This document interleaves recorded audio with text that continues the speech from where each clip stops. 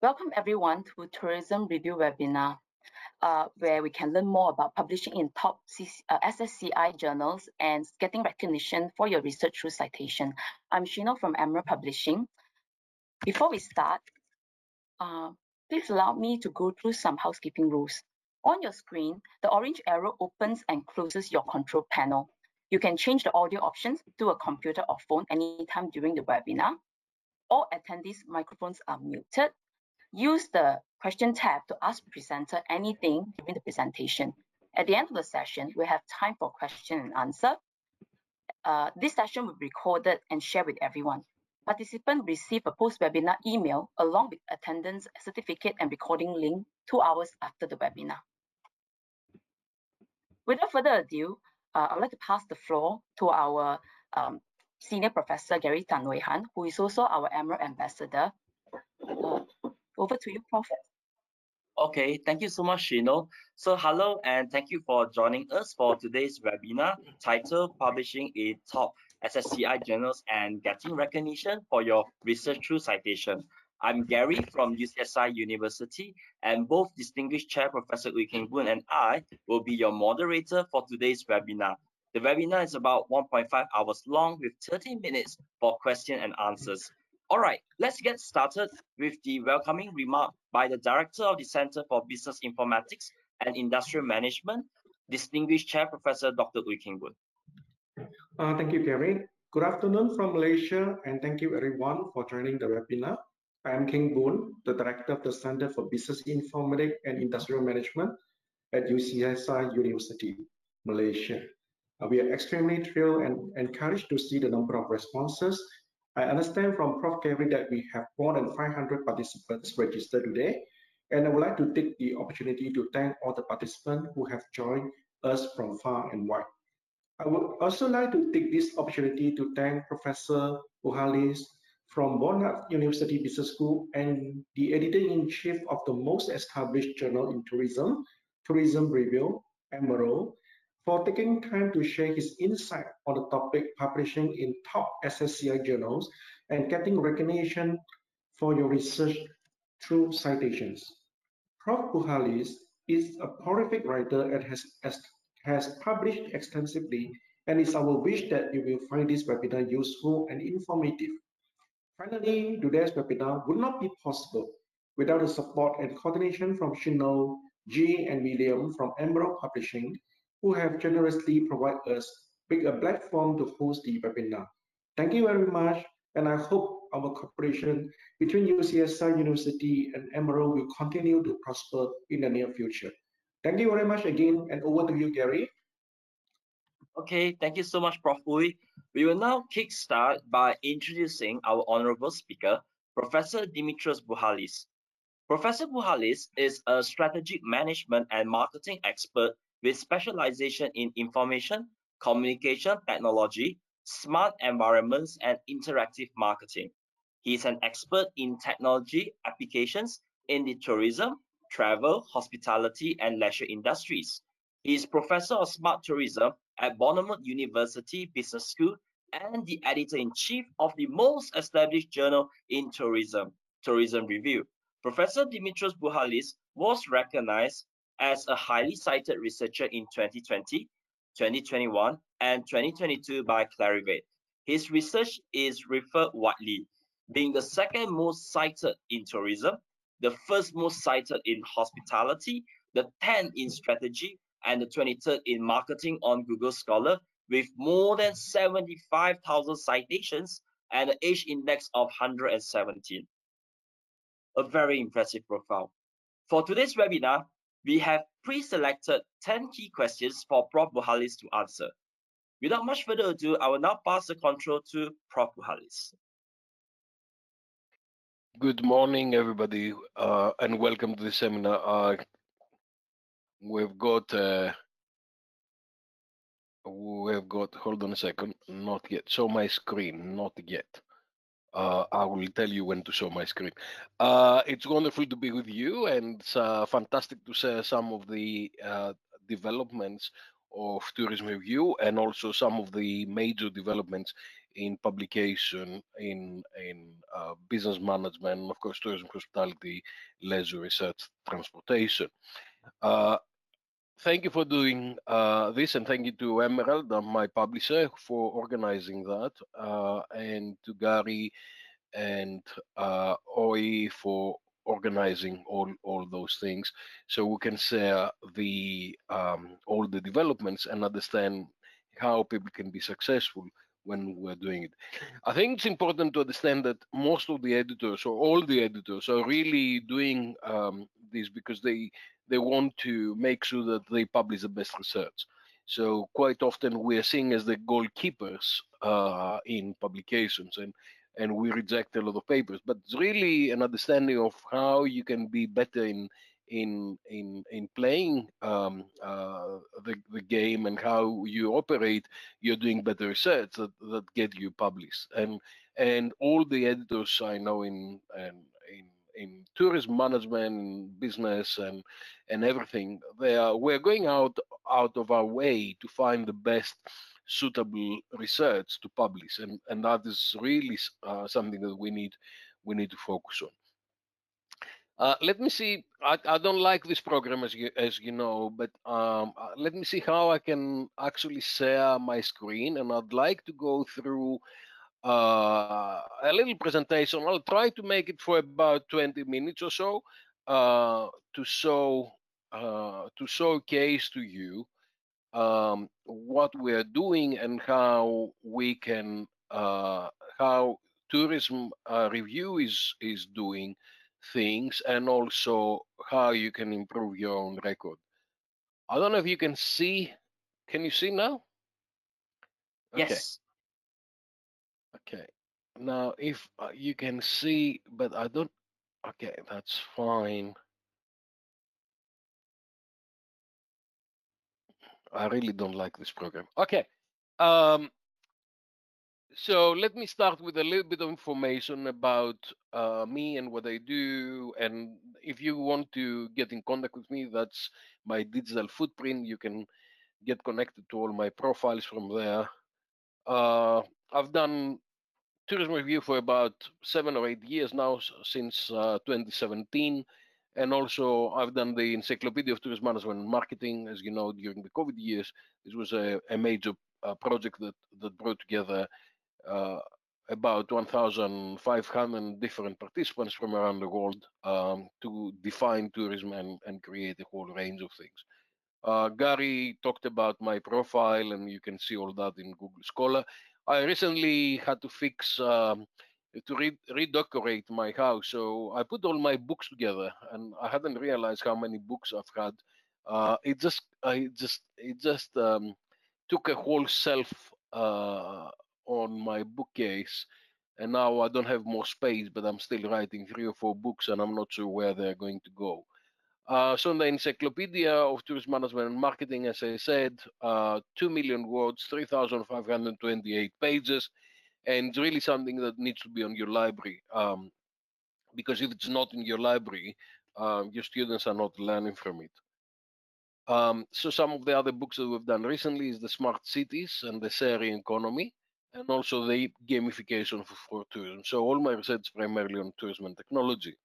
Now, I'd like to make you aware of 3 conferences that I'm organizing for in the next few months. So the first one is in Malta, between 25 and 27 of November. Please join us on that. And again, I'll be giving you QR codes so you can see the different events, and you can join us or take a picture of that. And then we're organizing the big Enter conference in Wrocław in Poland in February 2025. Again, this will be focusing on tourism and technology. Absolutely incredible amount of speakers that will be there, and they will all talk about tourism and technology. And in Dijon, in Paris, in France, we will have the Association of Marketing Science Global World Marketing Congress in July 2025. So these are the events that I will strongly encourage you to attend. Now, everything we do about uh, tourism is really about supporting communities, and it's really about supporting the sustainable development goals and make sure that the communities benefit, especially from tourism. And this is something we published recently in Tourism Review on how Tourism 2030 and can contribute to the sustainability development goals, and to look into how tourism will be part of what we do for communities.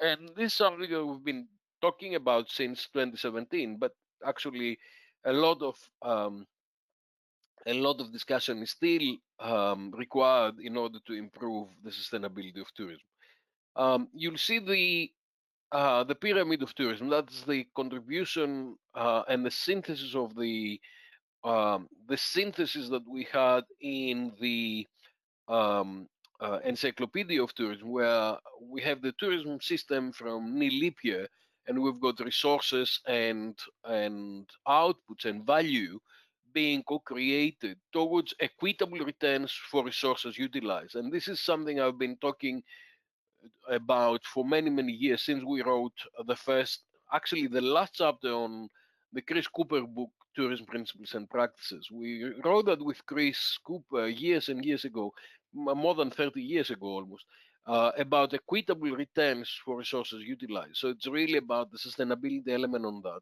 enables the tourism system to operate in a way that is not damaging the environment, does not damage the local communities. And then you've got on the pyramid, you've got the planning management and planning management strategy. You've got market forces, you've got the exogenous variables, and you've got the technology and infrastructure that enables all of those things to happen.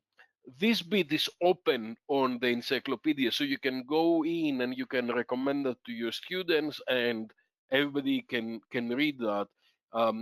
There are few entries on the encyclopedia that they're open to everybody. The rest, I'm afraid, you have got to order for. But this is, I think, this is the basis for tourism and how tourism is being developed. So that's a little introduction for what I do and the introduction to tourism.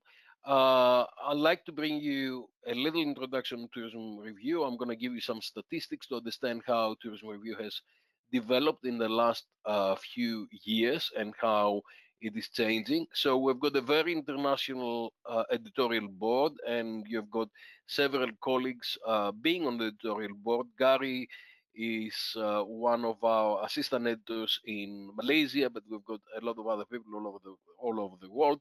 And before anybody is asking me, can you please put me on the editorial board, I'll say that people who come on the editorial board are those who actually contribute to that. So in order to be able to be invited on the editorial board, please make sure that you contribute by doing reviews, by citing the journal, by engaging with the journal, by being visible in the journal, by writing the journal. So we don't give positions on the editorial board as in advance. We do that as a reward for people who engage and participate in the community. We're very privileged in Tourism Review because we've got a lot of different topics that we cover. So it's a very wide range journal. So it can unlike other journals that they've got a very specific theme, we are quite inclusive in terms of what we're doing. So you can have a whole range of different things that are coming together. And this is something I'm very proud of. It's the statistics and the indexes that it has helped us to develop Tourism Review rapidly. So you can see that the site score in 2023 was 15.1. We're already 13.5 for the site score tracker, and we've got a full year in front of us. Impact factor 7.3. And the most important thing is it's time to first decision in 16 days.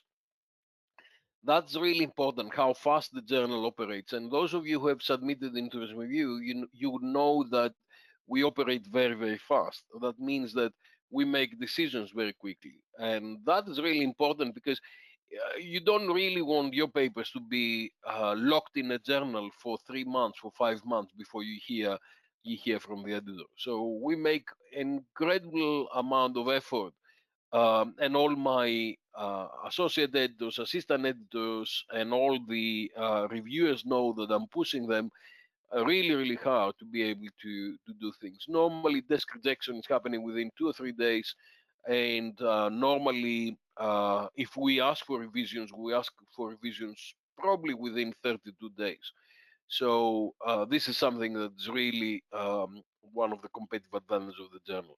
Acceptance rate says they are 14%. In fact, I think currently it's a little bit lower. I think currently we are accepting for about 9%. We don't set a specific number for acceptance. But we really want the best papers to appear in Tourism Review. And you've seen what happened over the years in Tourism Review and how the impact factor has developed. We got 7.8 in 2022, 7.3 in 23. There are good reasons for that. Most of the journals, the vast majority went down a little bit because of now the emerging journals apart from what's happening. But you can see on the line the how citations have been increasing for the journal, thanks to you, of course, because you are reading all these things and because you are citing the journal, you're using the journal in your own publications. And I think that's the most important thing, is the impact of the journal, is how it is cited by different people, and it is supporting their development. It's a Q1 journal, and that means quite a lot of things, because if you have got a Q1 journal, you have a lot of people who are submitting papers. So last year, in 2022, had 638 papers. In 2023, we had 913.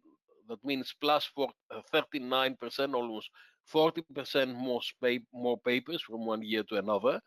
And this year, I think we'll have about 1,200 papers. So it's a lot of papers coming through, and we need to look through all of those things and identify what is the best papers we can do. This, you can see how many people are downloading the articles, and you can see where they're coming from different places. So China normally is number one because of the number of researchers that you've got in China. But then you've got UK, Australia, Malaysia, Indonesia, Turkey, US, Germany, Thailand, and Spain. And you see that a lot of people are looking globally. And that's why what we normally say to people is that the Tourism Review is a global journal. So if you're writing something about a specific place, it would not interest people from different countries, so therefore we cannot publish it. And you can see which are the universities where most of the downloads are coming from. I can see some Malaysian universities there, and thank you very much for your support. But it's a global journal. It's a global journal. You can see how citations are going year on year, and you can see that this is constantly growing, and this is a very healthy situation for the journal in terms of increasing the number of people who are reading and using the research.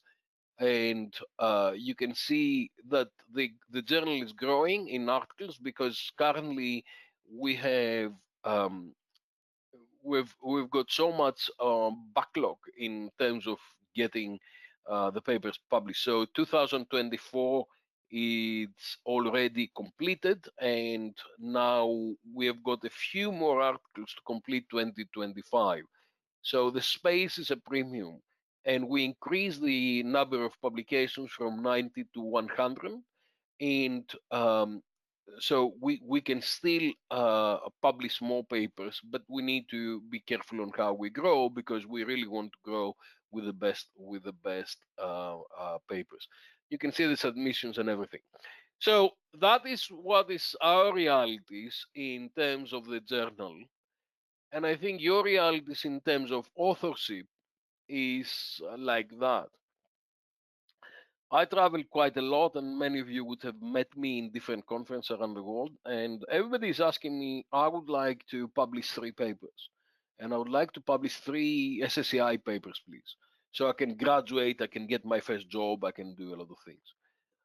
But quite often the conversation is quite shallow because people have not done more homework than that. Success is like an iceberg. People see the outcome, but actually they don't see all the bits that you need to have underneath. And I think publications exactly like that. It's really about how much sacrifice, how much intellectual works, how much uh, perseverance and persistence you have put in there, and determination. And one of the things that's quite interesting is that you see a lot of people who are sending publications not only in Tourism Review but in the top academic journals, and they have not read the latest papers. So if you have not read the papers from the last 2 years, you wouldn't know what's the gaps, because a lot of the elements that people have done, uh, people are trying to publish, they've been done already. And I'm saying that not only from Tourism Review, because as you know, I'm on editorial board on many other journals, and I review about 10 papers per week. So you really, it's one of the things that you see immediately, that does the person know the literature, or does the person is ignorant of the literature? And this is the first thing that I always advise people: read the literature and find the best research, and go at the end of the best research and see where it says future research, and then this is where you really need to concentrate and create the future research. In tourism review, we need to have theory and practice, so it really needs an explicit discussion about the theory, an explicit discussion about the practice, because everything we do needs to have impact to society. It needs to be original, and that originality need to be really showcased in the abstract, on the introduction, and the conclusion.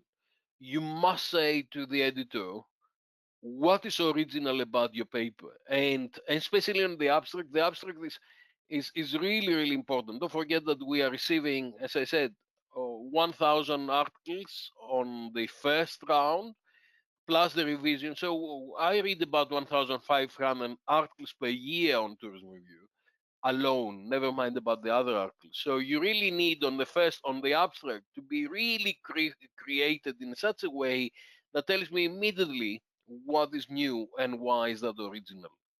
You really need to answer those questions, and I'll let you read through these questions and understand what the questions say.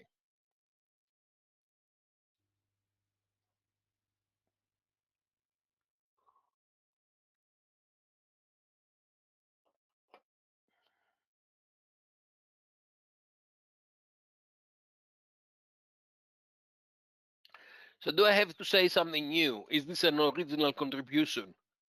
Does the work add enough to existing knowledge? How can you justify your research and your methodology? I'll give you an example. 2 years ago, when I was visiting professor in Hong Kong, um, I wrote 2 papers with colleagues in Hong Kong about metaverse. These papers are the most cited papers on metaverse. They're conceptual papers, and they're really trying to design the future for metaverse. Now, if you try to do a conceptual paper on metaverse now, you'll find that's quite difficult to say anything new, because we've said it all. So now it's about to do experiments, now it's about to do different methodologies in order to take forward um, uh, these conceptual papers into papers that they can make a contribution. I always find the Research Onion useful, where Saunders have actually described the different kind of technologies, the different kind of methodologies, and has described how the different things fit. And I quite like, on when papers are coming through in Tourism Review, that they position themselves and say, this is what exactly we're doing. So you really need to read the journal that you need to target, and you really need to be relevant. You really need to look into the papers that have been published in the last 2 years, and you really need to be part of the journal. You really want to be known to the editor, to review for the journal, and to engage with the journal. That's the best way of getting involved. And it's not easy. There are not ways of rapid publications, and those ways that you may find are not very good. So I will always say that you do the hard work, and to get published, you need to write brilliant papers, and you need to deal with referees reports, and to engage in an honest discussion to referees in order to have success. We really need to look into what's a good paper and what is a toilet paper. And it's really quite difficult to distinguish sometimes. And now you've got a lot of proliferation of papers that are coming through. And again, a good paper is contribution to theory, and theory is universal truth. It's really applied across context. So it's not about one specific location. So if you are researching about a village in Indonesia, you really need to think about what impact your research has got in Malaysia, in Brazil, in Norway, and that is really critical in terms of publication for tourism review. You really need to have a theory and practice that's applied anywhere. I'd like to give you a little bit of the confidential inside story to understand how the process works and how the refereeing process works. Once um, we have received the paper, I'm going through and I'm determining whether I've got an interest in publishing this paper. Now, being a top journal, you really need to be selective in order uh, to offer a contribution to the best papers and to the best science. You really need to look into what's the contribution of the paper in order to make an impact in society and make an impact in theory. So we find we need at the end 2 or 3 referees to say, yes, this is a wonderful paper and needs to be published. But in order to get that, we invite quite a lot. We invite about 15 referees, and we like on the first round to have about 4 reviews, 4 good reviews in the beginning. Sometimes, because we invite quite a lot of people, sometimes we've got more reviews than others. So recently, someone was complaining because they got 7 reviews back from Tourism Review, and they had to address the comments from 7 reviews. Having a lot of reviewers is not necessarily a bad thing, because you have got more consultants who are supporting you in publishing your paper. Having 2 bad reviews is really bad. Having 6 or 7 reviews that they are balanced, or they've got some that are very critical, some that are supportive, it's probably better for you. So the number of reviews, do not be afraid of. So perhaps this is the most important slide. Submission is coming in. About 60% of the papers get rejected immediately within 3 days. For a whole range of reasons, and 5% are rejected. But we say to authors, look, if you were to fix 1, 2, 3, 4, 5 things, you may be able to do it. So we reject this paper, but please come back with a revised one. We send it out to reviewers. Sometimes I'm selecting about 15 reviewers. The maximum we have selected is 37. And we get about, for the 35 papers, 35% of the papers we have submitted, they're going to reviewing. 20% of these papers are rejected as a result of the reviewer's recommendation. And about 15% are invited for R&R, revise and resubmit. And then we're going to the circle where we ask people to revise and resubmit until the paper is acceptable and the reviewers are happy. So in that process, we have some papers that are rejected. Normally, it's between 5 and 6%, and about 10% of these papers are getting accepted. We're quite heavy on desk rejection. Why? Because we don't want people to wait for a long time to get their paper rejected. If we know that we're not going to publish the paper, we're rejecting that earlier. What I always say to my PhD students and my young colleagues is that we really need to make sure that they've got several papers at the same time, so in the go, so they can circulate this process and they can get more things happening. I think the objective is not to get rejected.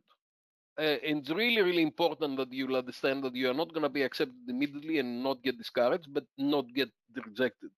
And even very senior academics like Professor Roy and Professor Gary, we still get rejected every day, but we are better at knowing how to manage this and how to operate this process. This comes from Sarah Dolniker, and it says some of these misconceptions, if you like. um, the editor does not like something, someone, or whatever, or the editor does not have a memory. Uh, Publishing is like buying a lottery ticket. I'll try. Editors want to reject papers. If I can get away with that, it's okay. Or once you survive the one round of review, the deal is done. So this is not what's happening. It's a process of improving quality, and it's a process of engaging in a dialogue that contributes to science and it contributes to society.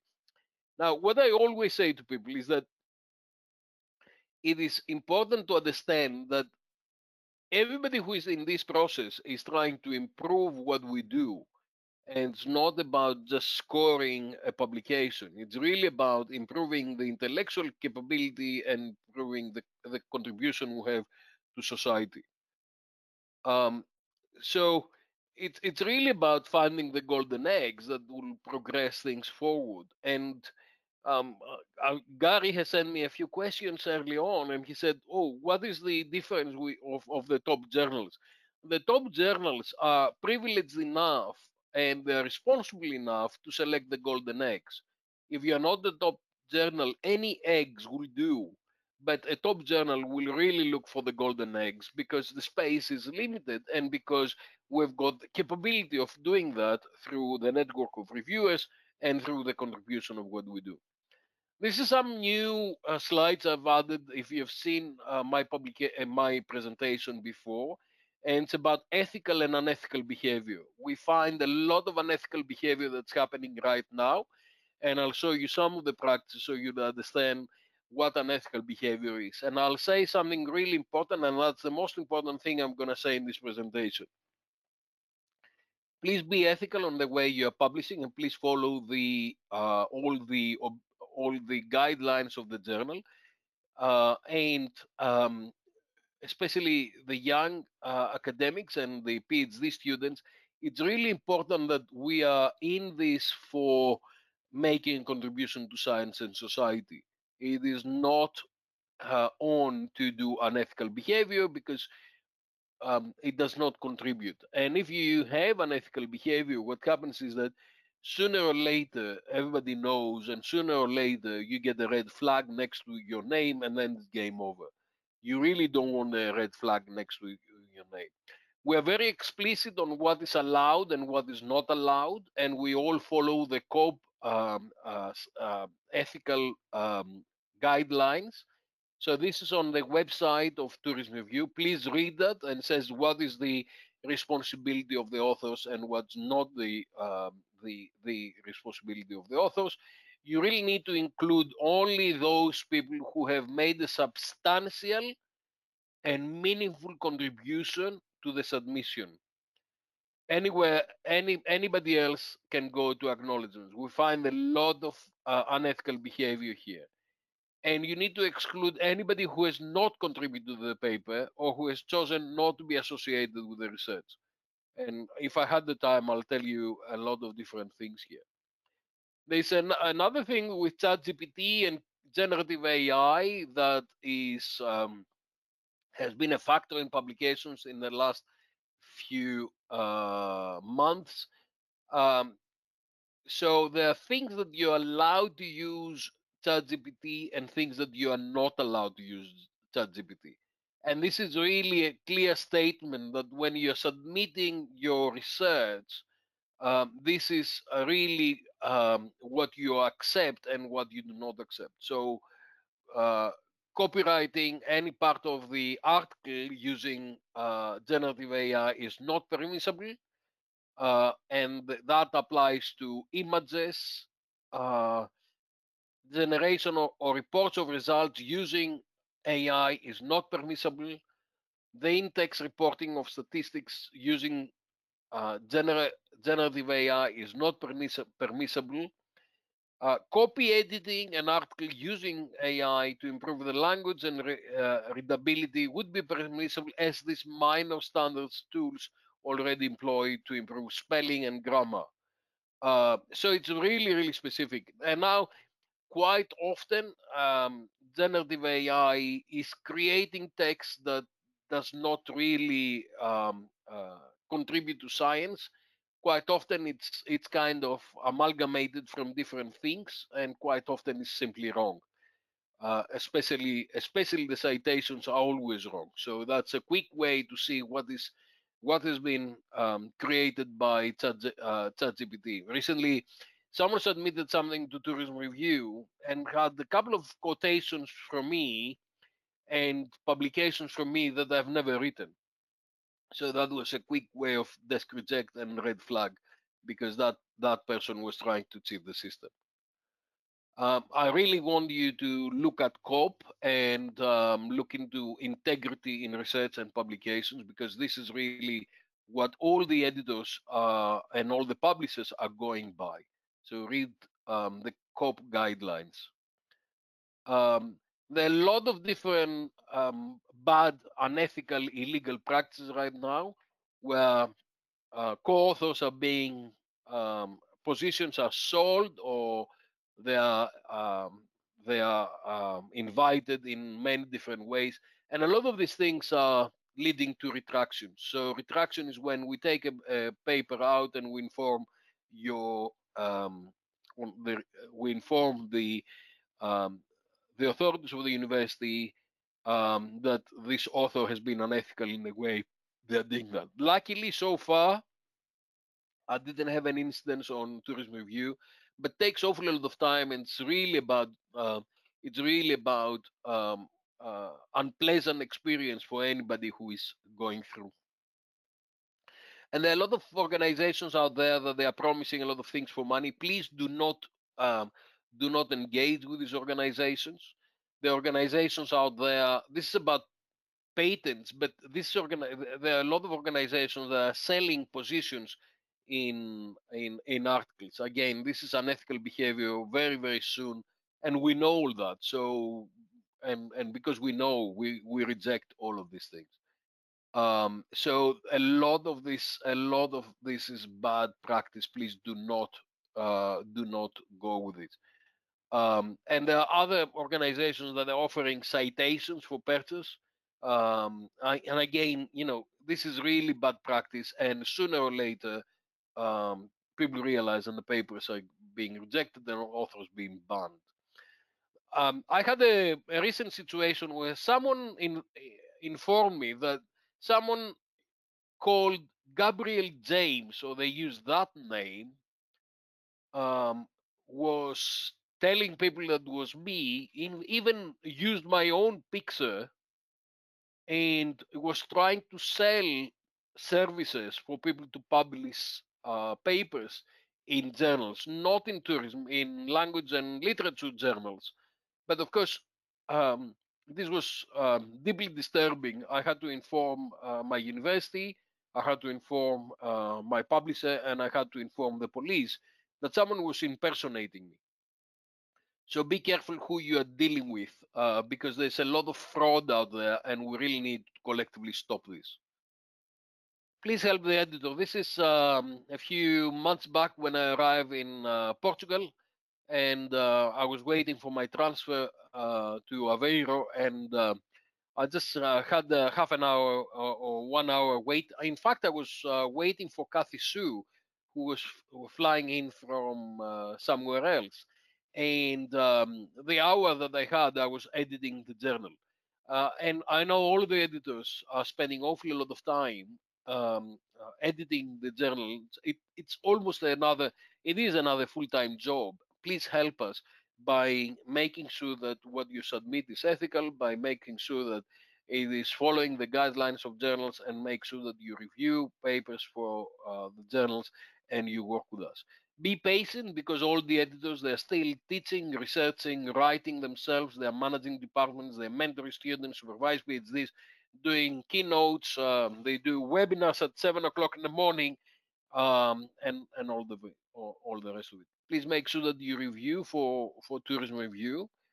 And you see in a lot of this is the internal system. You see how many people are declining reviewing for the journal. If you decline to review for tourism review, we will decline your article in return. So if you are not prepared to provide services to the community, will not prepare to publish your article. This is my internal system on how most of the articles are being assigned to issues, and it's quite complicated because all the issues on tourism review are themed. So if you look in each issue of the tourism review has got a different theme. Some of them are consumer, some of them are destination, some of them are technology, some of them are marketing. So it's really about engaging different things. About 12% they get published from the 10 to 12% of the papers that comes in, and we're looking for insightful, articulate, and constructive reviews. So when you're doing reviews, make sure that you are constructive and you're supporting the authors in order to improve science. It is not about scoring points. It's not about stopping people to publish their research. It's really about enhancing the research and making a contribution. Quite often you've got conflicting reviews. So you've got reject, minor revision, and accept on this case. You need to remember that at the end of the day, the editor is the driver. The editor makes the decisions, and the reviewers are making are consultants to the editor, and therefore you really need to work with the reviewers, and you need to work with the editor in improving your science.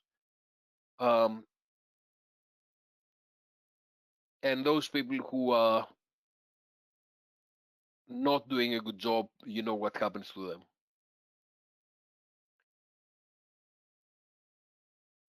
So the options of possible decisions are accept, major or minor review, resubmit, or reject. And as I said, most of the papers will get rejected, not because we would like to reject papers, but because the papers are not ready for publication. Learn from this process and concentrate on not get the reject letter. If you are not getting the reject letter, you are winning, and you can go forward to other things.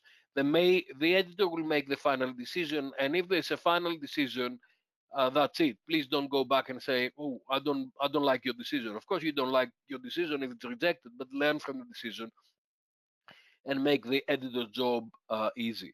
If everything fails, writer's tears is a very nice whiskey that I use from time to time when I get my papers rejected. But apart from that, it's really about learning uh, learning from the process and engaging with the process. How to respond to the referees? It's a report that is going point by point and analyzing all of those things and explaining and having a conversation with the referees. This from my friend Cleopatra in the Journal of Product and Brand Management.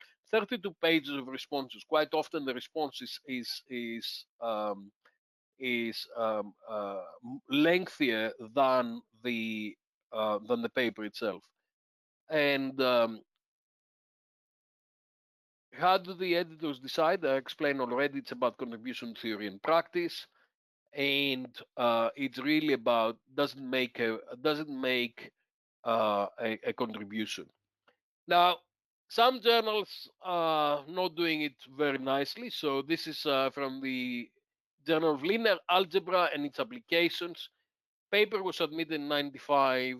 it was accepted in 2006. I guarantee you, in Tourism Review, we've got 150 days benchmark. So 150 days to get your final decision.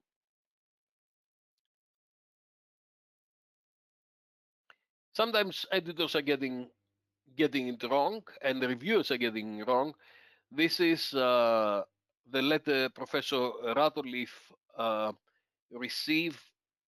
Received in 1992, and that's the research that in 2019 got him the Nobel Prize for Medicine. And this is Katalin Kariko, who was denied a lot of publications for many, many years, but she did the mRNA research that led to the COVID vaccines later on. So quite often, and Peter Higgs, Peter's an interesting case because he didn't have a lot of papers. He wrote very, very little papers. He didn't have any citations. He had citations, but only on one paper.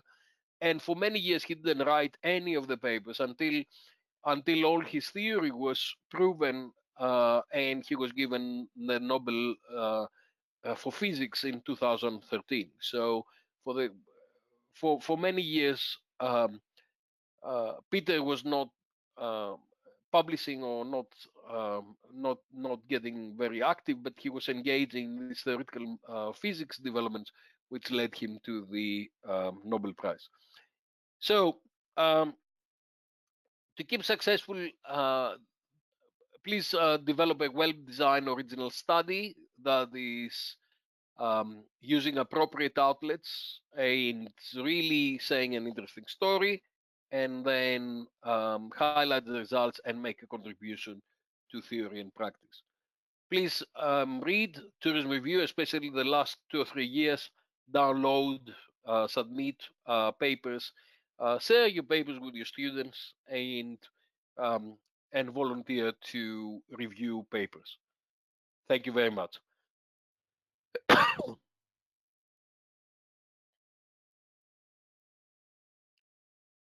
Okay, thank you so much, Prof. Buhalis, for your insightful sharing. We will now proceed with the 10 proposed questions. So Shino will share the slides. Okay.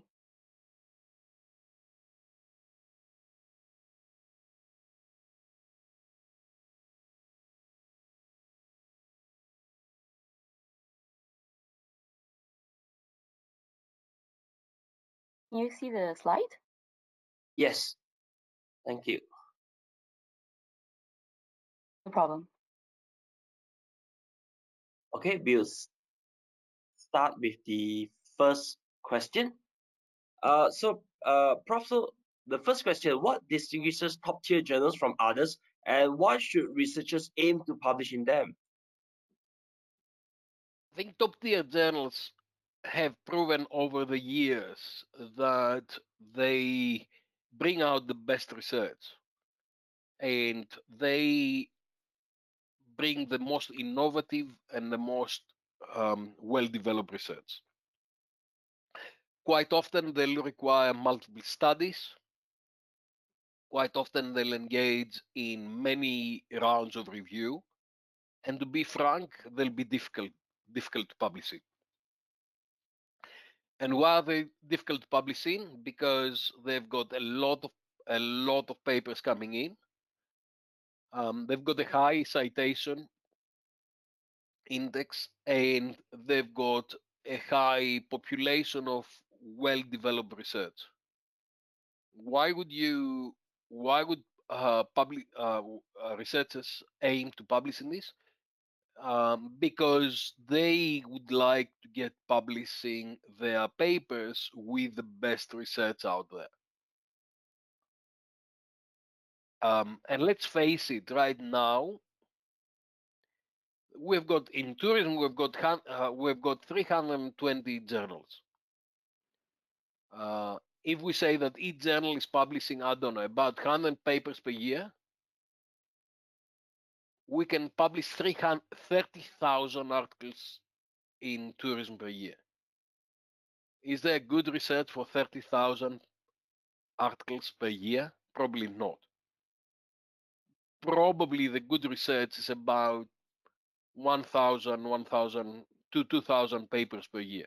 And these papers are ending up in the top tier journals. It's much more difficult to publish there, and you get good feedback from reviewers, good feedback from editors, and you engage in developing the intellectual capability and the contribution to theory and practice. I don't know. Does it answer your question? Oh yes, of course. And it's not Okay. and it's not only in tourism. It's in all fields. That applies in all fields. The top journals will be much more selective in what they do, and they will engage in more intellectually stimulating discussion.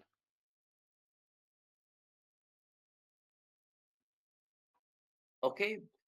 Prof, like if someone were to publish in all these top tier journals, would they make any difference in terms of their career progress and so on?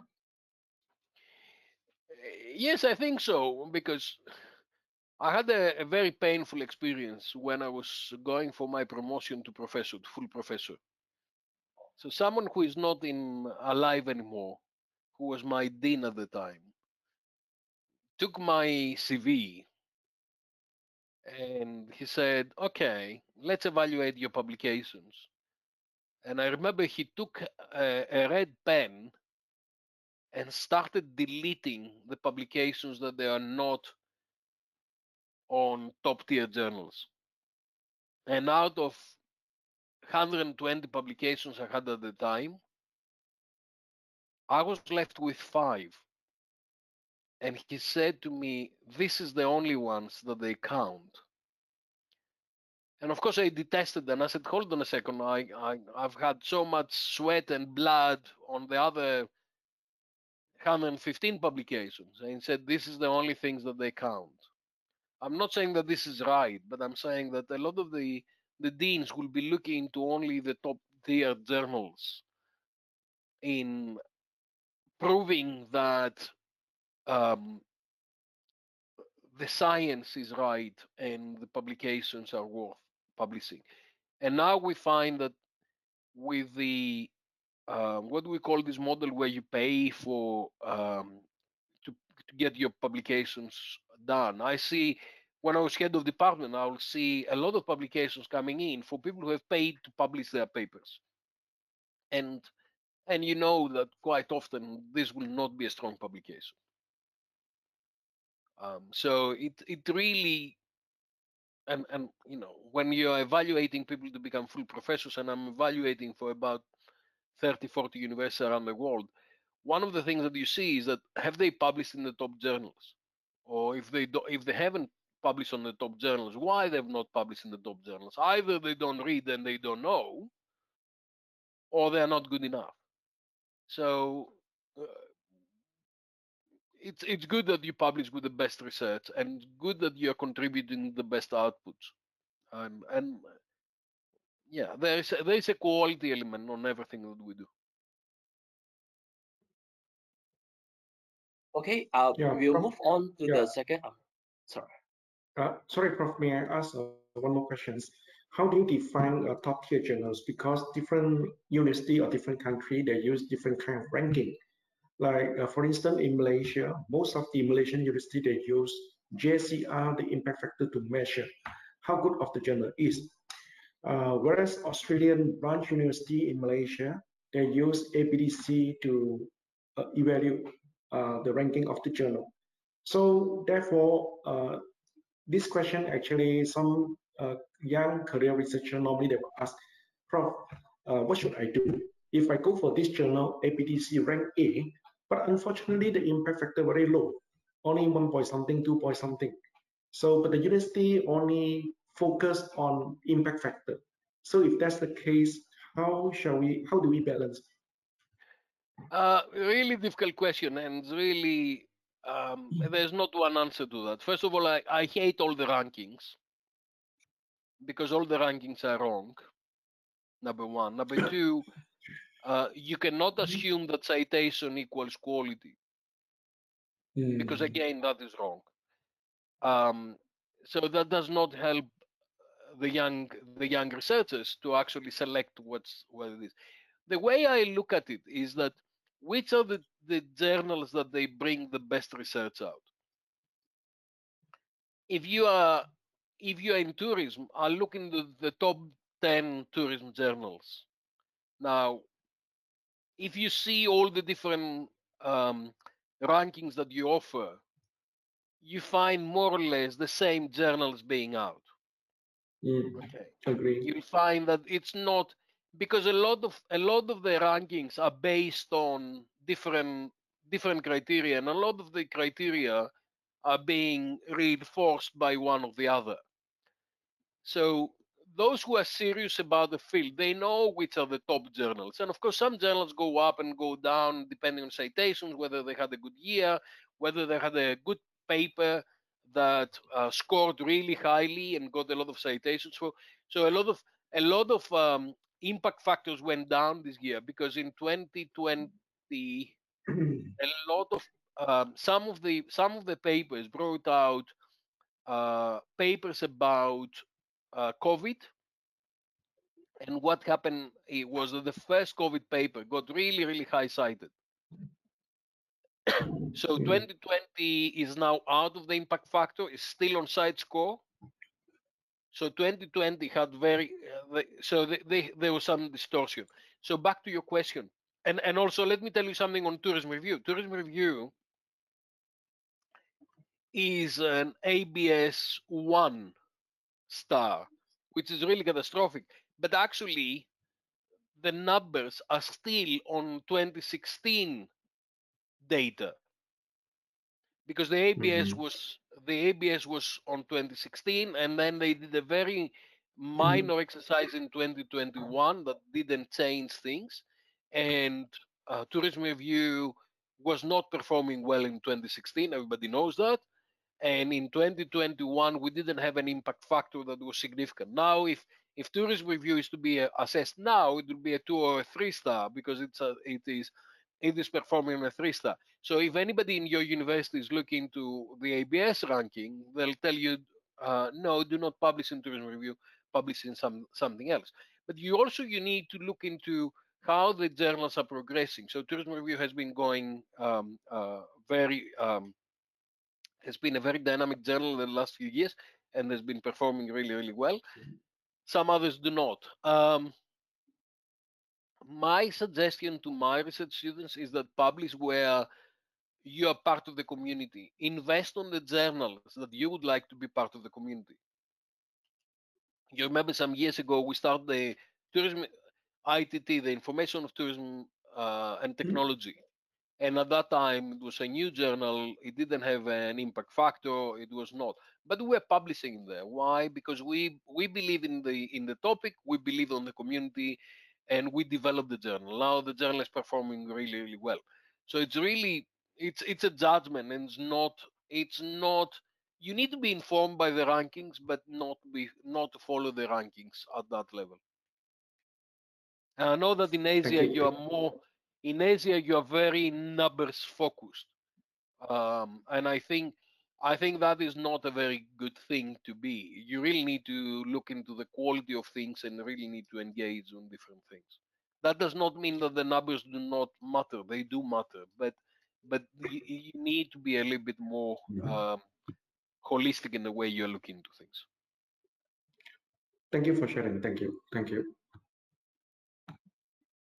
Okay, should we move on to the second question? Okay, the second question, how should researchers approach the process of selecting the right journal for their work? I think the most important thing is the topic. If you're doing sustainability, you really need to go and do sustainability, the Journal of Sustainable Tourism. If you're doing geographies, go to geographies. We are lucky in Tourism Review because we are very holistic. We can publish a little bit of everything. But if you see the last 2 years, you see the topics that we are selecting. So I had 2 or 3 papers recently on methodology, and if you see the journal has not published any issue on methodology, and I had a couple of papers, so now I thought, okay, let me publish an issue on methodology. So I'm developing an issue on methodology right now. But how do you select? You select very respectable journals, and you select the journals that are right for your topic. And recently, Sarah Dolnica, Kathy Sue, Xavier Ford, and several of the editors of what we call the top journals put something on Trinet that says, please target the journal, because you really need to understand which journal you're writing for. So if it's social science, you write for annals. If it's management marketing, it's probably tourist management. And you know that researchers are writing for specific journals. So my type of writing is for tourist management because I'm a management marketing person. And if you see the most cited papers out of tourist management, the 3 top cited ever are mine. Why? Because that is my home journal. While you'll see that I'm not very good with annals because it's social science.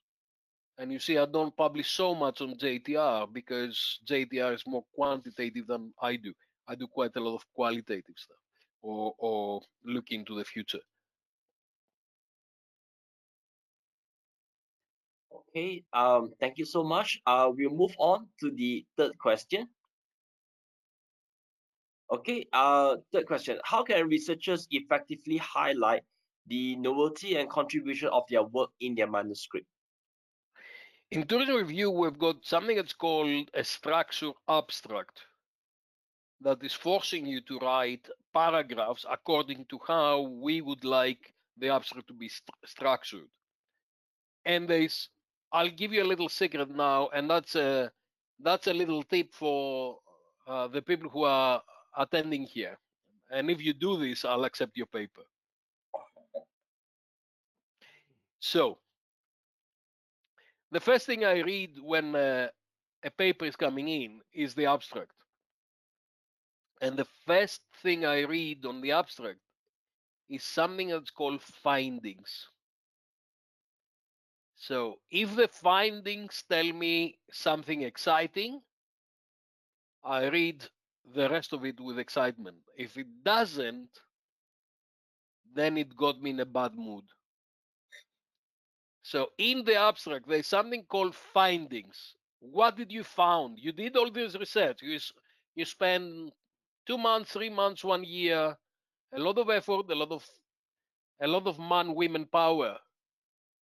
What is that you found? Please tell me there that I found this, which is exciting, it's new, and nobody else has done it. Then I look into the whole thing, and then I look into what happened to the citations. You know, the previous the researcher decided, okay, do they cite some classics and that's it? Do they cite some things in the last 2 or 3 years? So if you, especially in tourism and technology, if your citations are about 10 years old, you know that this person does not know what's going on. So it cannot be novel. It cannot make a contribution. So it's a desk reject. So a little tip for those of you who have been with us for 1 hour. The findings bit in your abstract need to be super, super strong, because that is ultimately the make or break.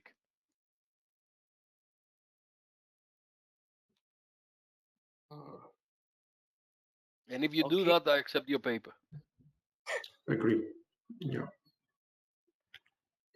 Good points. Okay, we move on to the next question. How can researchers identify gaps in the literature that are worth investigating?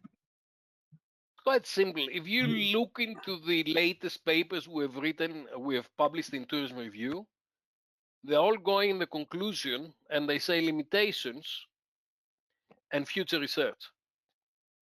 right? At the end of the article, most of the papers they have limitations saying, I've done this research, but actually I didn't have a lot of time, I didn't have a lot of money, I didn't have the big sample, I didn't have the ability to do it in 6 different countries.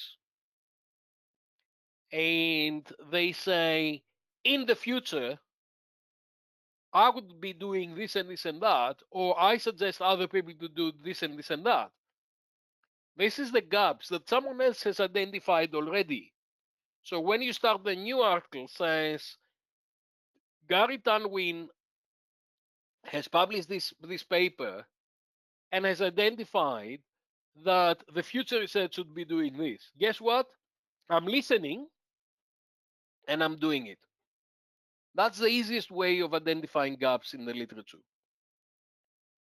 The other way of looking, and that's my way of looking into gaps, is look forward and identify what is coming my way that has never been done in the literature.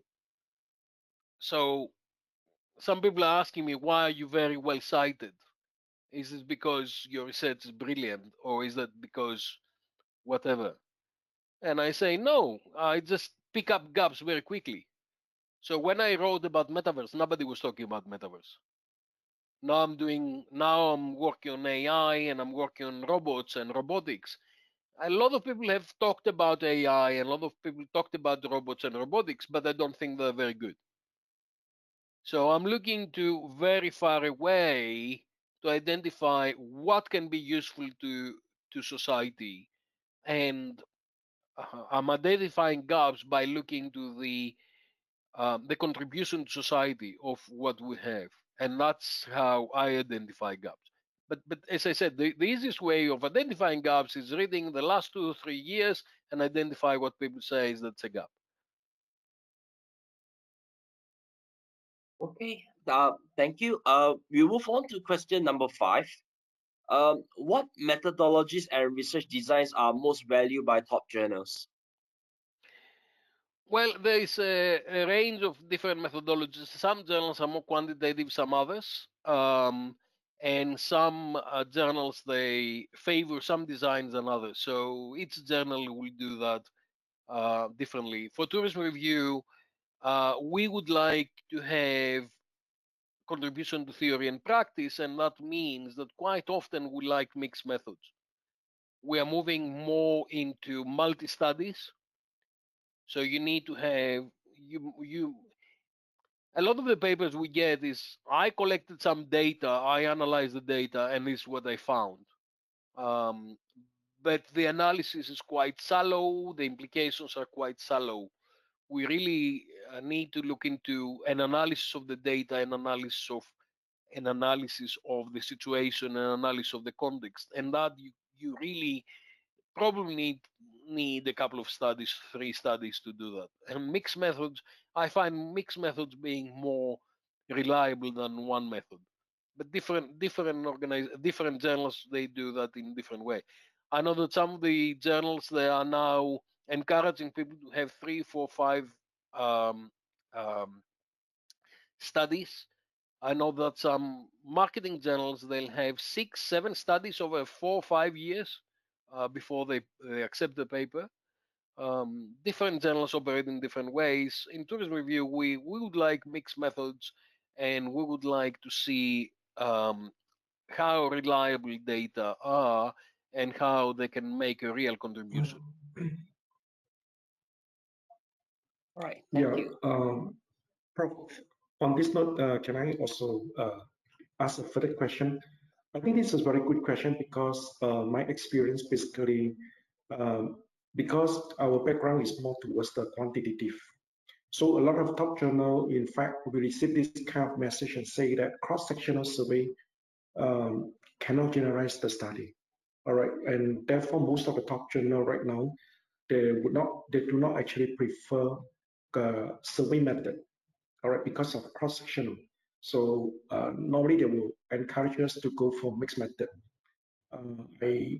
After hearing from your end, I believe that maybe tourism review can go further, go to another level. If let's say maybe in the coming research with this CAP method maybe the reader or the researcher can learn more from here. So I'm not so sure maybe your vision or mission for tourism review, but I can see most of the journal now already moving to mixed method, even to multiple methods. All right, thank you. Because we're all going the same direction in a way that, you know, is this a reliable kind of research method? Doesn't make a contribution, and this is what we're trying to do. It's not rocket science. All the editors were in the same boat. We're trying to maximize the value that a paper is creating. And I said recently to someone, I said, they said, why you didn't publish my paper? Why did you reject my paper? And I asked a simple question. I said, would you pay $500 to buy this research? And would you spend one day really reading in depth? And if you've spent $500, and if you've spent a day reading your research, would you have learned something new? And they've never occurred to them that there's a value into this in terms of the time. And okay, the money makes it a little bit more difficult to make a decision, because you say, okay, give me $500 to download the paper. Does it give you enough value back? And if you're not prepared to give $500 or any number, is it worth publishing it? If people are not going to sacrifice money, time, effort to read this, to get the return on investment from the publication, that is probably not a good publication. By the way, don't take me wrong. Tourism Review does not charge authors to submit anything. It's free it's a subscription model. You don't pay anything to publish in Tourism Review. If anybody is asking you for money for Tourism Review, there's an unethical behavior, please report it. Tourism Review also is a mixed model that you can pay if you like your article to become open access. But in some areas, in some countries, if the submitting author, the corresponding author is in some countries, we've got transformative agreements and you don't have to pay for open access. Right, thank you. I think perhaps we can move on to question number 6. Yes, Prof, this question is, how should authors handle and respond to feedback and revision requests from journals reviewer?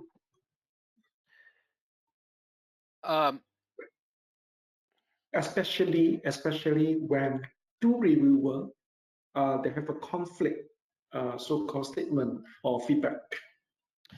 I think the answer is respectfully.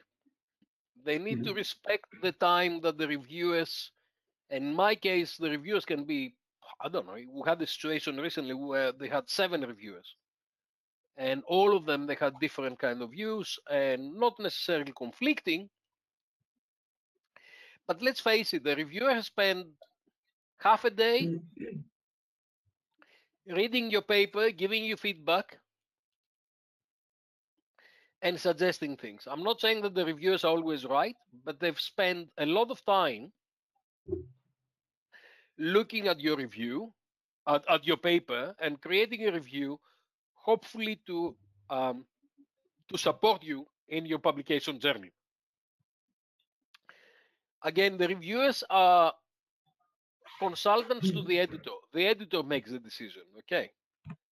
So what an author has to do is read and understand the comments of the reviewer, learn from it. It's not about scoring points, it's about learning and improving science. Now, if the reviewer suggests the wrong things, the author needs to explain why these are the wrong things.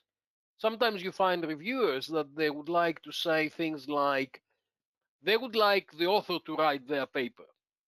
So I would like to write a paper, but the author has written a paper, and I'm saying, oh, by the way, what you should be doing is 1, 2, 3, 4, 5 things.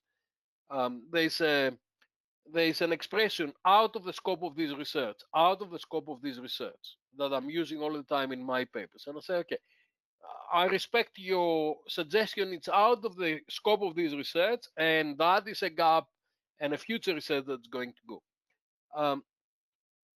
So how should authors handle and respond is respectfully and engage in the conversation. It's arguing back or saying, thank you very much, that's a very good point, it's very valid, I'm going to use it. Or saying, no, with respect, I don't agree with that because of this and this and that, and we've done that and that and that. And yes, that's a fantastic idea, but this is not something we're trying to do in this paper. We'll do that in a future paper. That's the way to do that. And by the way, I expect that all the authors are reviewers as well. Because if you are not prepared to review for tourism review, we will not prepare to publish your paper. Because I've estimated that a paper that is published in tourism review has got at least 14 hours of 14 hours of expert consultation, unpaid consultation. So Gary has reviewed your paper 1 or 2 or 3 or 4 times. He has given you some suggestions, and all that out of his good heart, because we are not paying reviewers, nobody's paying reviewers. And the minimum we accept is that you'll go back and have a conversation with Gary. It's anonymous, you don't know who it is, but it doesn't matter. To say, yes, we agree, no, we don't agree, and this is how we've done it. And we expect everybody in this process to be nice, polite, and constructive. So sometimes if I see a review that's really bad, that says, how did this author have the guts to write such a stupid thing? We eliminate the reviewer. We just write the review and say, this is not the spirit. And sometimes we eliminate the review. We dismiss the review. And equally, if the author is coming back and saying, how dare these stupid reviewers say these things, we eliminate the author. So it's all about being constructive, and it's all about being helpful, and it's all about developing nice things. Thank you. Thank you for sharing. All right, we can move on to question number 7. All right, what are some common mistakes that researchers make when submitting to top journals, and how can they be avoided? I think the most common mistake is rushing into it. They've done the paper and they really want to submit it in, but the paper is not fully cooked. And they are really under pressure for their supervisor, they want to get a job, whatever. They've done a paper, they haven't proofread it, they don't follow the recommendations of the journal, they don't write the right cover letter. I get a lot of cover letters that says Dear Sarah or Dear Kathy, because the author really didn't understand who they write to, and I desk reject and I say, please submit to the right journal. So the most common mistake is that it's half cooked. It's not very well cooked. The second thing is that you don't understand the scope of the research. We don't see that much on tourism review because the scope is quite wide. But if you've got a journal, the European Journal of Tourism, and it's not about Europe, you've got a problem. If you send to the Journal of Sustainability and it's not about sustainability, you've got a problem. So it's really about the scope of the research. It's really about not being ready. But the thing that really gets me is that it's really rushed. So what I say to people, what I say to my students is that take your paper, print it, and put that in the refrigerator for 2 days. Do not touch it for 2 days. And then give one copy to your mother, to your brother, to your boyfriend, to your girlfriend to read.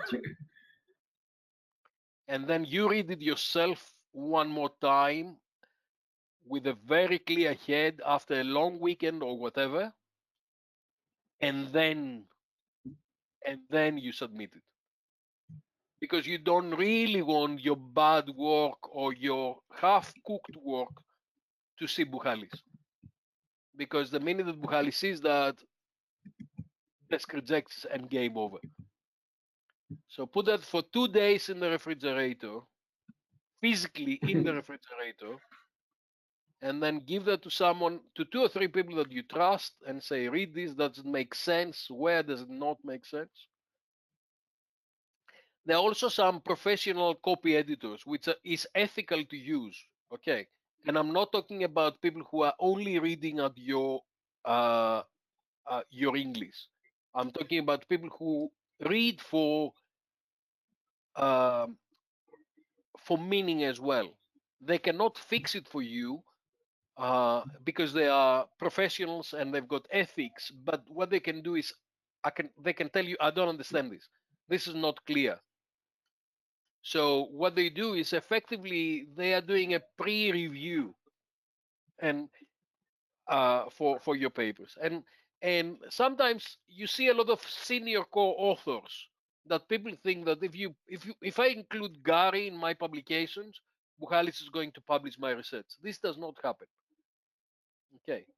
But what Gary can do is read very carefully and tell you, you know what, this needs improvement, or I'll improve this. If I'm co-author, I will edit, I will investigate. I'll be the reviewer number 2. The reviewer number 2 is always the difficult one, right? So if you've got a reviewer number 2 in your own team, you're winning. All right. Good. Thank you. Thank you. Thank you for your good sharing, Prof.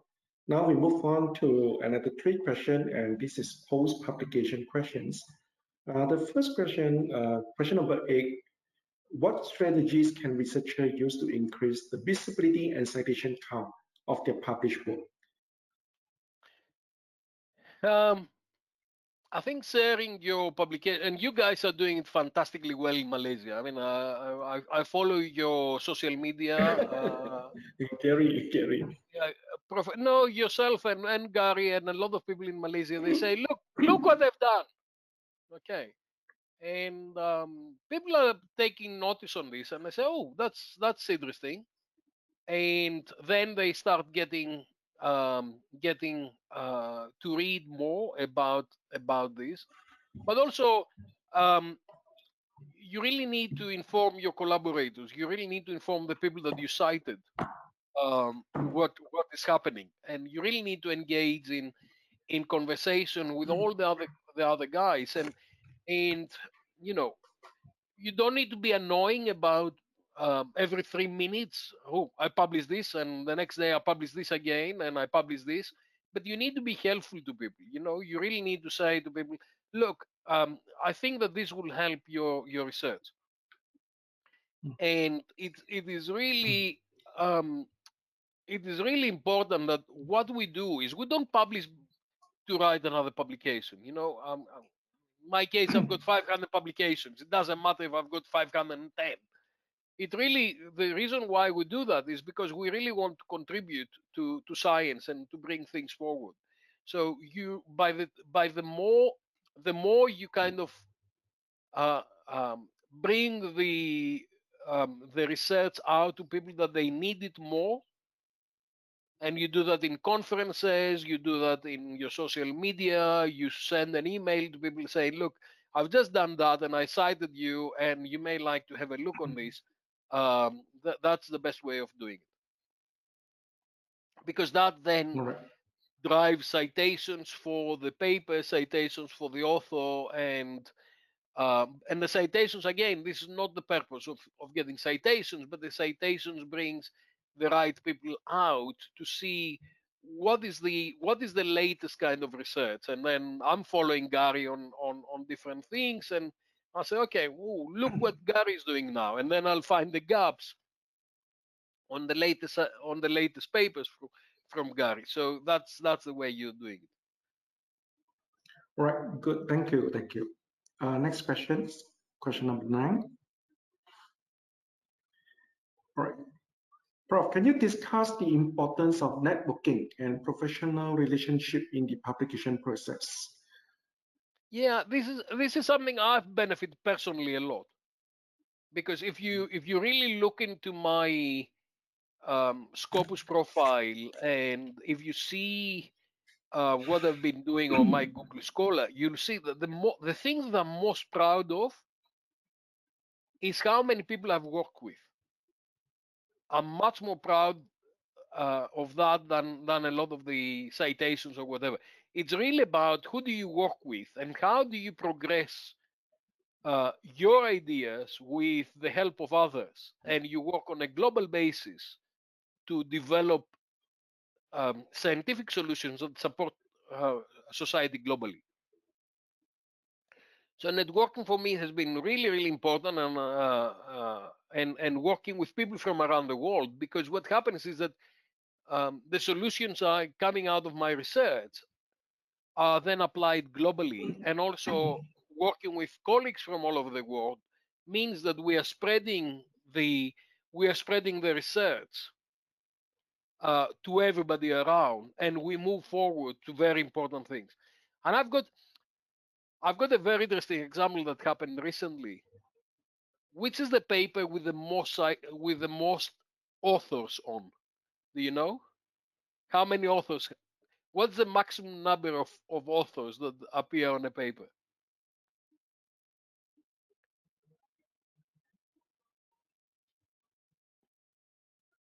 40? 42. 15,000. It's 42. 15,000.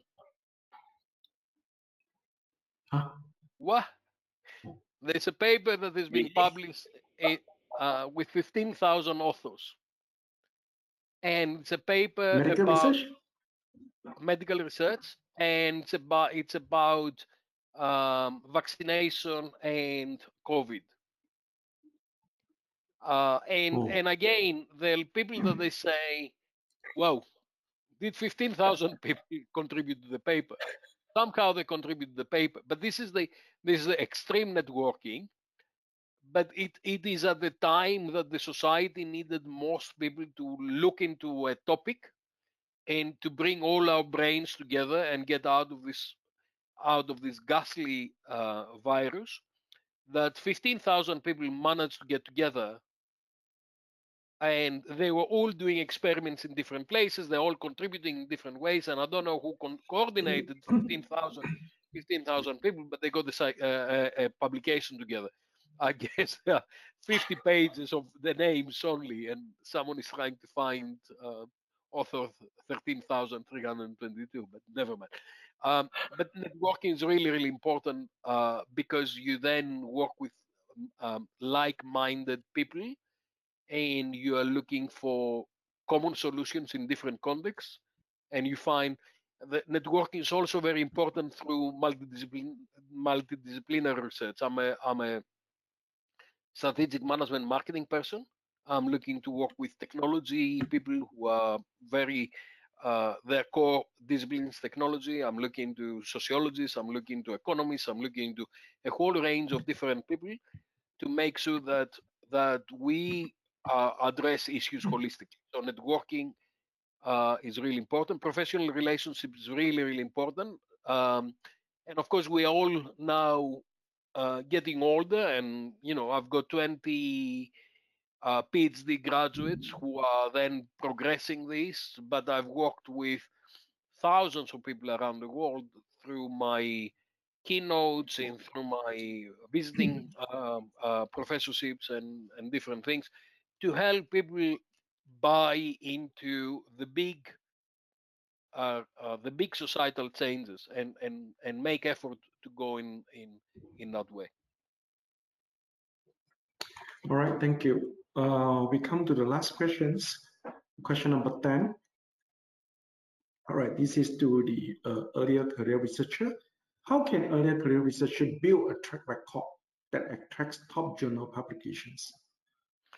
I think the most important thing is novelty, and I think the early career researchers are doing novel topics can do fantastic job because they are bringing the new things that are coming forward, and that is the way of doing it.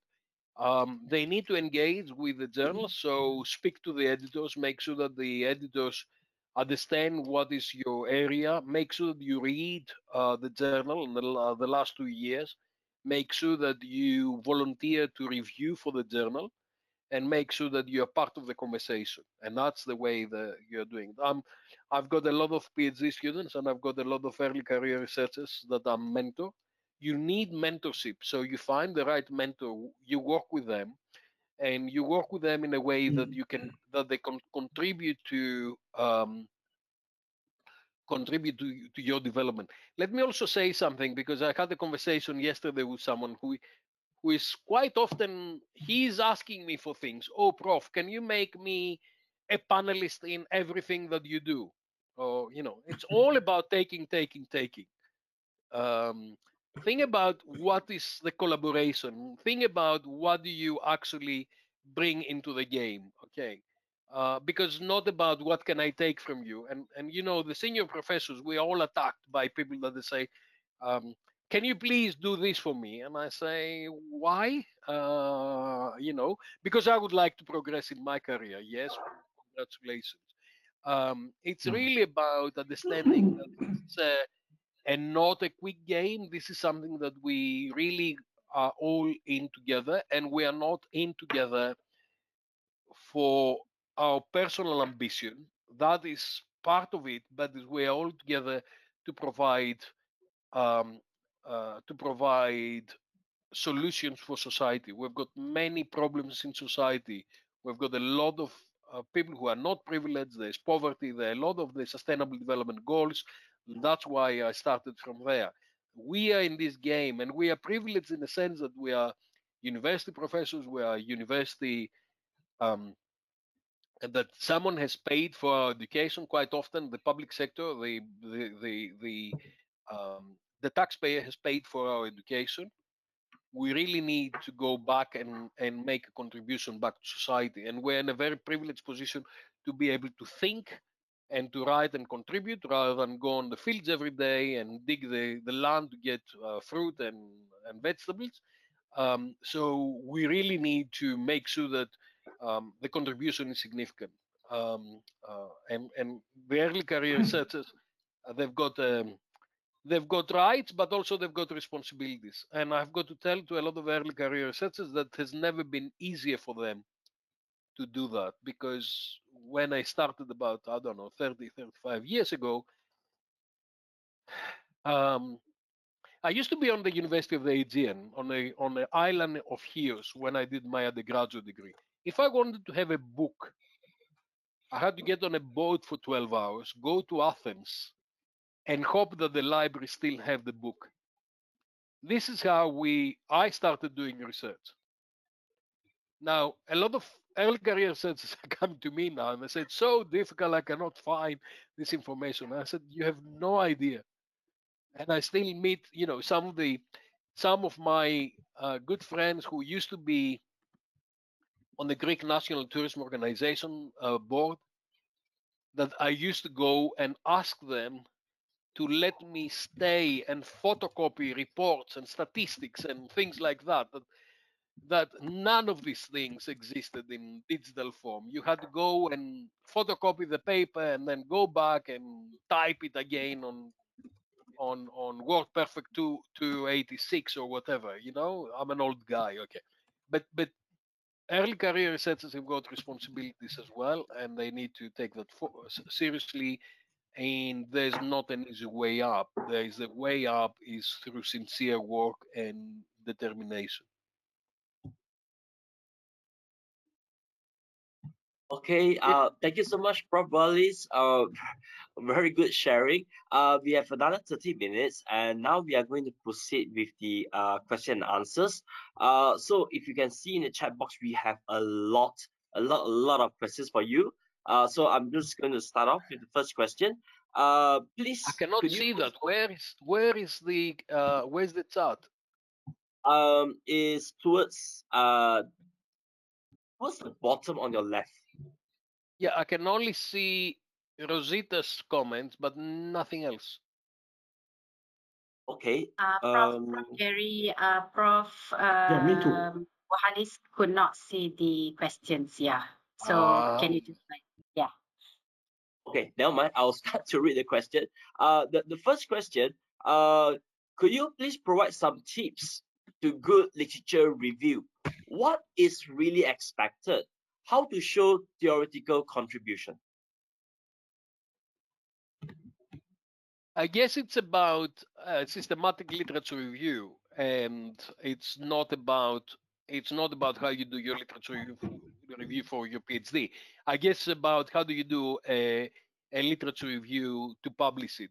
And what we have found recently is that people are using a couple of software to kind of go through a lot of journal articles and come up with some statistics and create some graphs, and bang, they are publishing.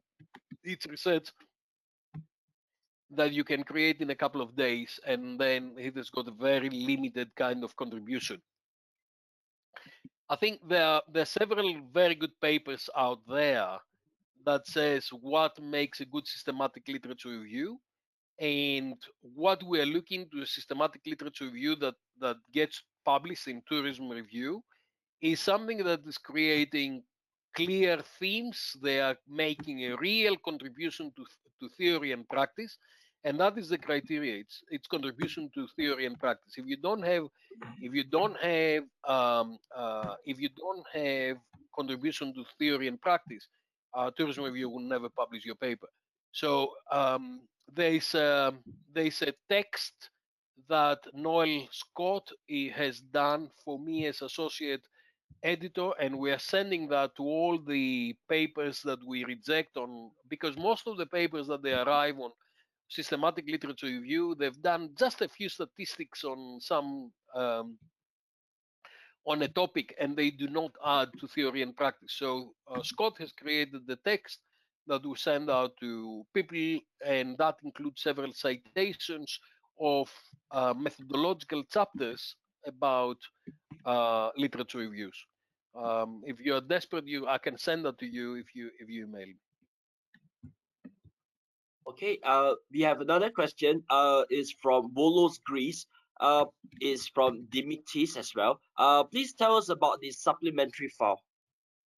Supplementary? Supplementary file.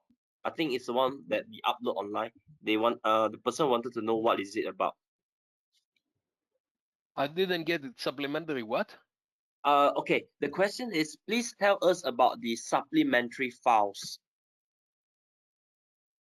Supplementary files. I don't get the last word. The last word, Gary. Files. F-I-L-E-S. F-I-L-E-S. File. Supplementary files. Oh, okay.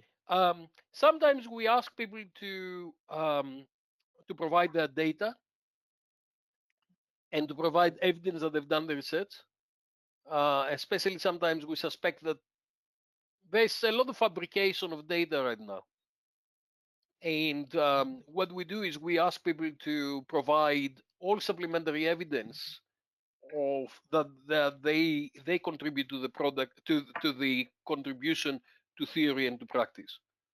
So I guess that this is the supplementary files that the other Dimitrios is referring to.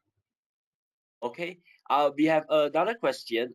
From okay, I read the question. The fear of getting rejected at the first instant triggers more fears to write or complete a paper. Please energize us to remove these fears. It's really bad. I know. I face it all the time. You know, I've published, I don't know, 500 papers, and I still, the minute I said reject, I really get furious. And I know it's not a nice feeling. I know it's not a nice feeling. The only thing with the senior people is that we've seen this feeling so many times that you know how to handle it. And I think, you know, the person who is asking that needs to get the right mentorship, because your senior professor or your senior colleagues will tell you first to look at it in a positive way. And And I write at the end of the publication, I showed you some of the very famous rejection cases where the author was right and the rejection was wrong.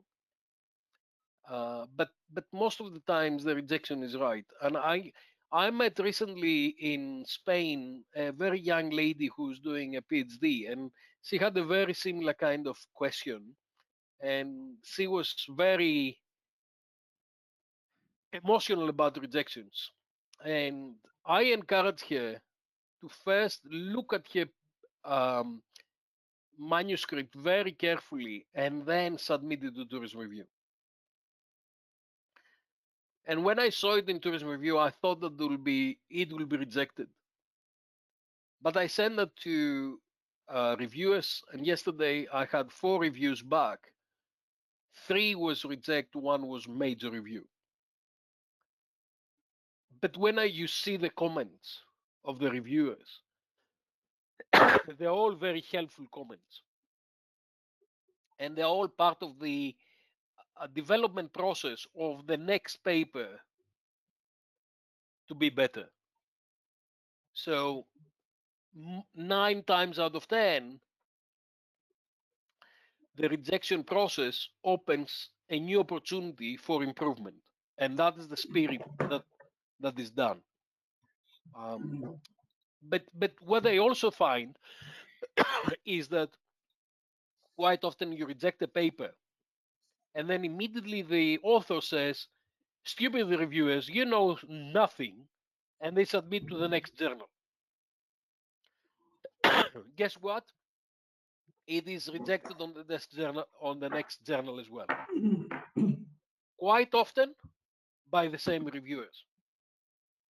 So quite often I get a reviewer saying, "I've reviewed this paper and I've suggested 1, 2, 3, 4, 5 things before I rejected the paper."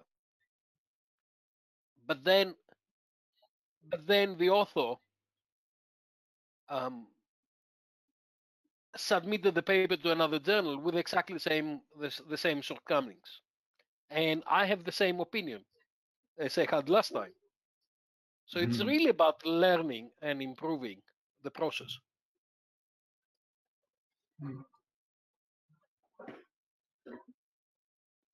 Okay, the next question, how do I volunteer to become a reviewer for tourism review?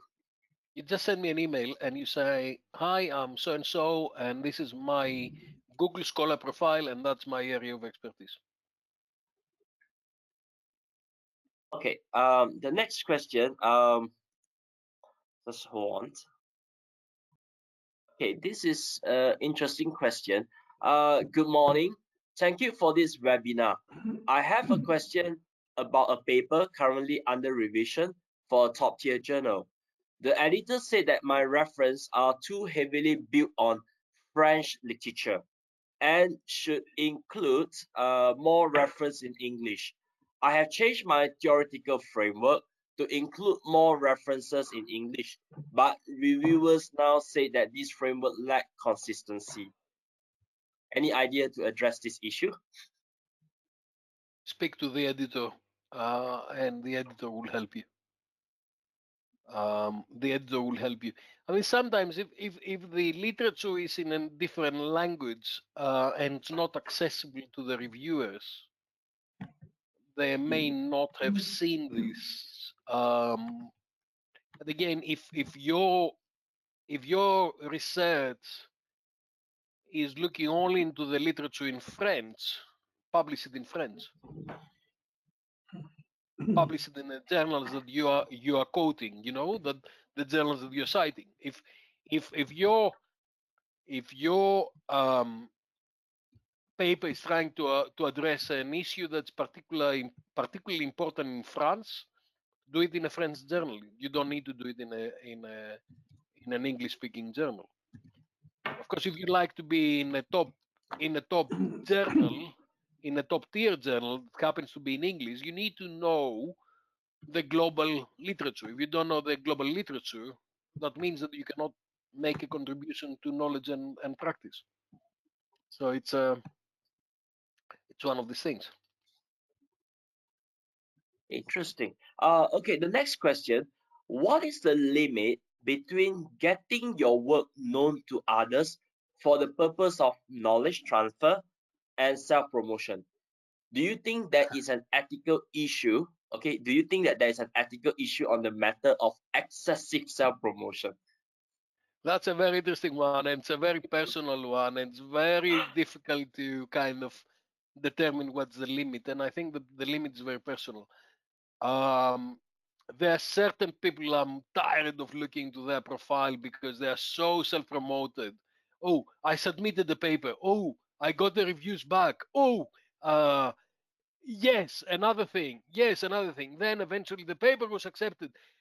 Yes, the paper was published. Yes, the paper has got something interesting, an interesting construct. And I say, forgive, get a life, really get a life, because you're spending so much time of, and sometimes, you just don't follow this person anymore.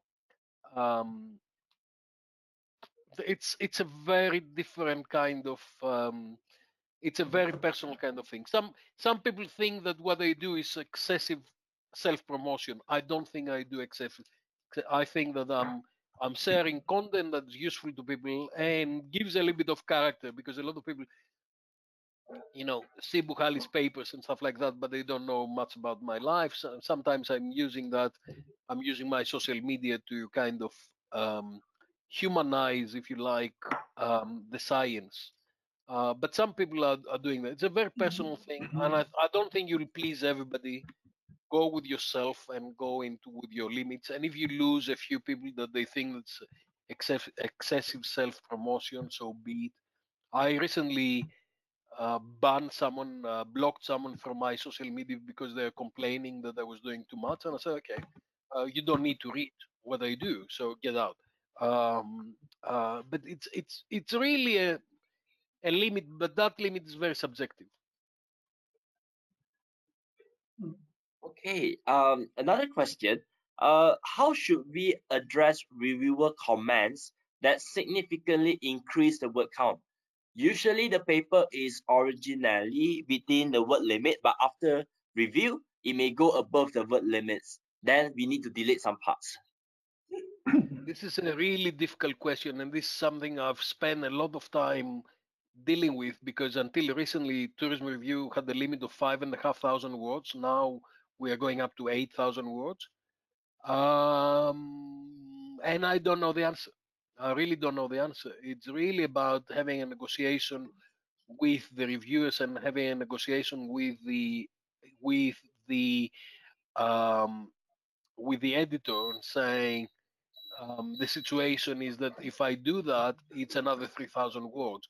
So if it's another 3,000 words, that means that the paper that the suggestion says, thank you very much. We really appreciate that you would like to look into 1, 2, 3, 4, 5 things, but that's future research.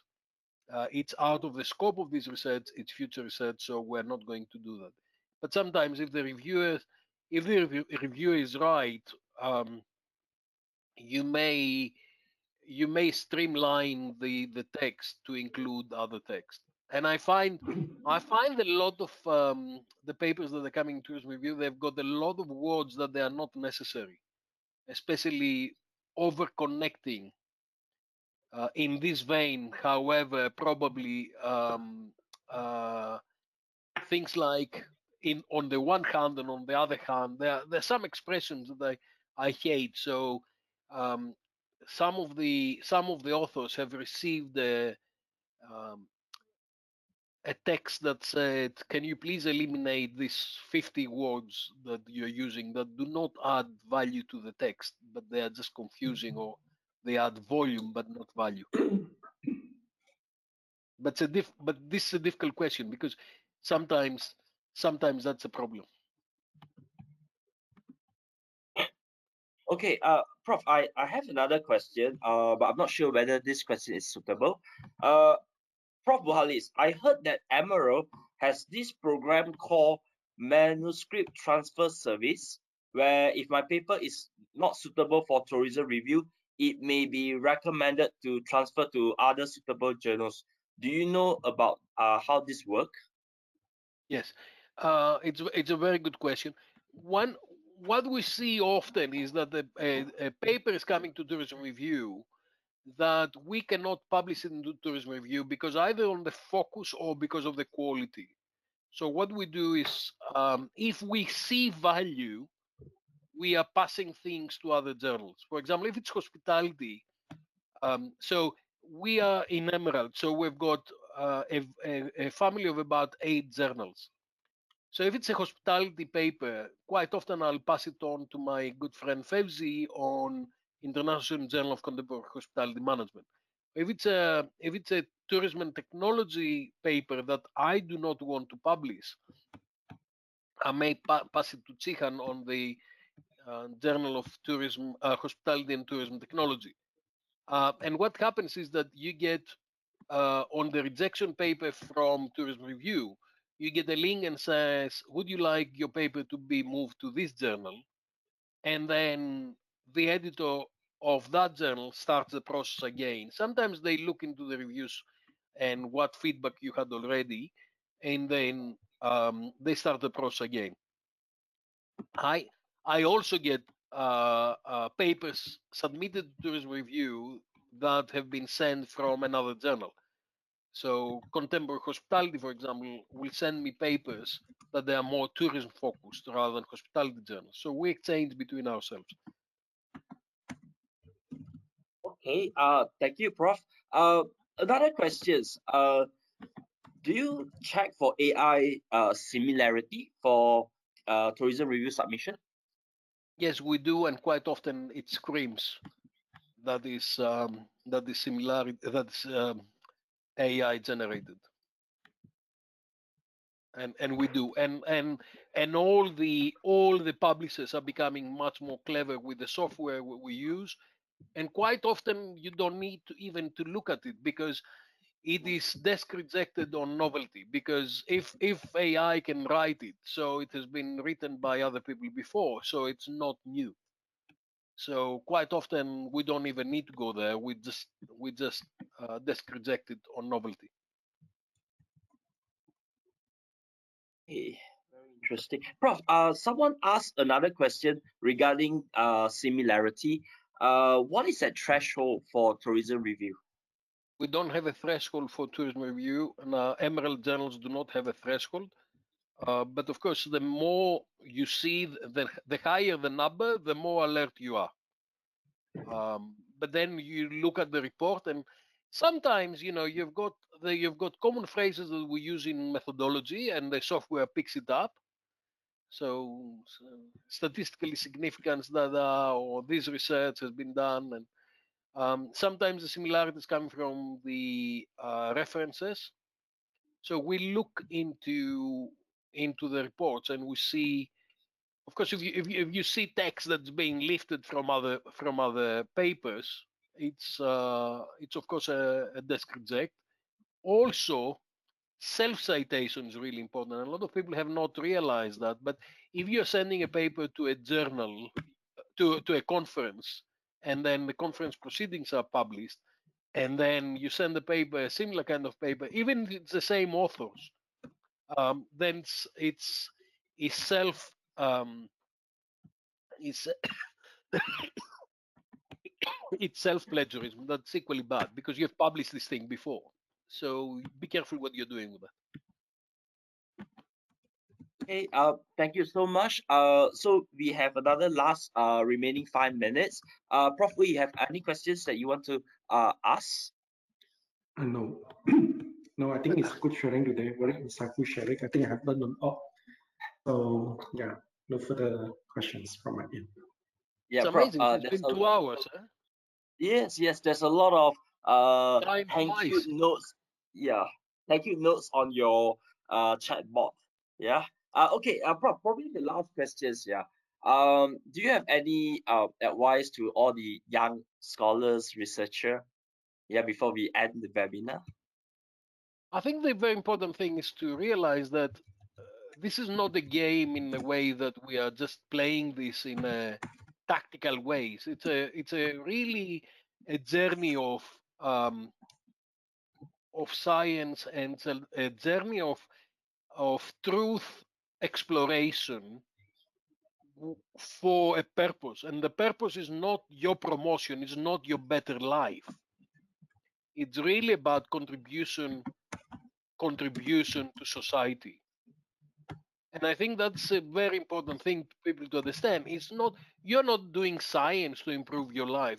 Your life is good enough already. If you're privileged enough to do science, your life is good enough already. There are a lot of people suffering out there.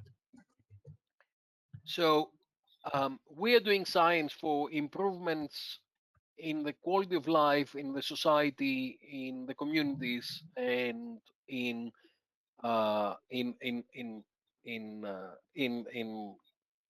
society in general, globally. So that's first thing. The second thing is do it properly. There are no quick ways. There are no ways of making things move very quickly and do that. So take the time, work with colleagues, collaborate in an honest and ethical way, work with senior people, not because it's good to work with senior people, but because they've done it and they've got 10 years, 15 years, 20 years of experience. And they've learned through the process, hopefully, and they had more rejection than you can ever imagine. So they've learned how to deal with these things and they can guide you.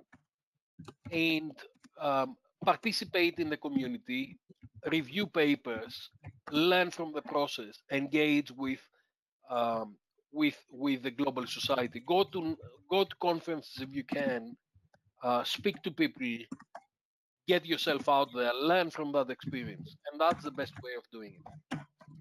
And it's not going to be easy, but nobody said it's going to be easy. And if it was easy, everybody would have done it. You know, some of my PhD students come along and say, "Oh, but it's difficult." I said, "Not everybody will have a PhD, so you're privileged of doing one. Enjoy it, and learn from the difficulty, and also whatever you benefit from this, pass it on to the next people." Why do I wake up early in the morning to do a webinar at 8 o'clock in the morning for 2 hours and see Gary smiling on a July morning? Because we are passing on the flame and we're trying to get more people to understand how to do these things and contribute to society. Because each of us can do a contribution, but collectively we can do much more. Okay, thank you, Prof. Very well said. Okay, so thank you all. But before we end, Shino, is there anything that you'd like to add? I'd like to thank Prof. Buhalis for your insightful sharing, and to Prof. Uy and Prof. Gary, thank you, for your invaluable contribution as moderator. On behalf of Emerald Publishing, we'd like to thank everyone for joining us today. We hope that you find our session informative. We value your support, and we look forward to seeing you again in our future event. Thank you so much. Okay, thank you so much. Thank you, Prof. Buhalis. Make sure that you read Tourism Review, cite Tourism Review, review for Tourism Review, and you submit your papers in Tourism Review. Thank you. Thank you. All right. Thank you so much. See you, Prof. Look forward to seeing you in Malaysia. I hope so. Let me know when. Then you can dance together with Gary later. Yeah. Have fun. Whatever you do, have fun at the same time, right? That's the important thing. We should. We look forward to seeing you, Prof. Okay, take care, Prof. Bye-bye. Thank you. See you. Bye. Bye. Thank you. Bye.